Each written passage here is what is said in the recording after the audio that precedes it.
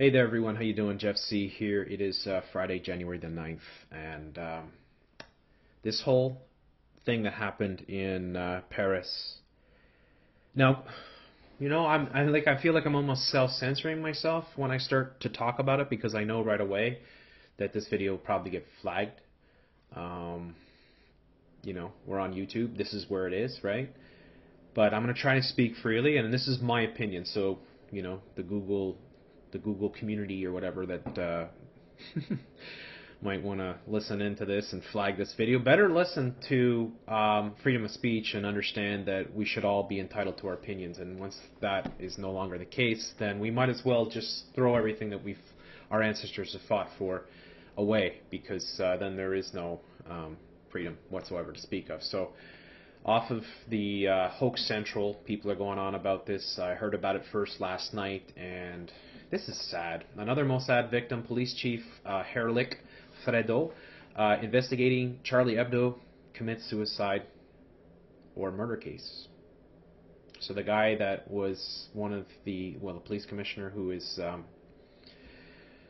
one of the main guys investigating this obvious hoax has died mysteriously by his own revolver.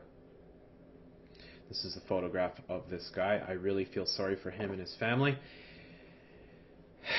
It's a dangerous game, folks, and if this guy was onto something that may have given him the inclination that this thing was staged, and maybe he was about to speak out about it, and they came and got him. Who knows? Okay, so just over a year after Helric Fredou discovered the lifeless body of a third-ranking police officer, SRPG of Limoges, the second-ranking service officer has committed suicide yesterday at his workplace with his service weapon.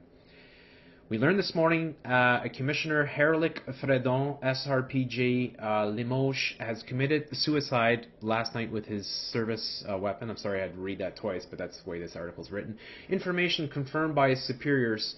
It is known, and I imagine this is a translation sort of thing, so it's not the best English. It is unknown at this time the reasons for his actions. He would have killed himself that night or in the early hours of the morning, so nobody was there to witness it, basically. The Commissioner Helric Fredou, age 45 years, was from Limoges, began his career in 1997 as a police officer in the regional office of the Judicial Police of Versailles before returning to Limoges. He was deputy director of the regional police service since 2012. His father was a former police officer. His mother was a nurse in the emergency context SHU Limoges. He was single and had no children. According to the police union, Commissioner was depressed and experiencing burnout. In November 2013, the Commissioner Fredou had discovered the lifeless body of his colleague, the third-ranking police officer. I said that before, and who had committed, and so he was also 44 years old. So a very sad sort of story. The Commissioner Fredou, like all agents of the SRPG, worked yesterday on the case of the massacre at the headquarters of Charlie Hebdo. In particular, he surveyed the family of one of the victims. He killed himself before completing its report. A psychological cell was set up in the police station. I'm going to jump to conclusions, folks, but you got police commissioners dying that are investigating this thing. A day after it happens. And it's an obvious hoax, folks. It's an obvious hoax, and there's so much that people are uncovering that we have already uncovered doing the work and doing the podcast and all that would blow this thing wide open. And if people are dying, that tells you how serious it is. So I really feel sorry for this guy and his family. I mean, if that's the case, he might have been an honest guy and got caught over his head and they killed him. And it's easy to do that, right? I mean, nobody's around.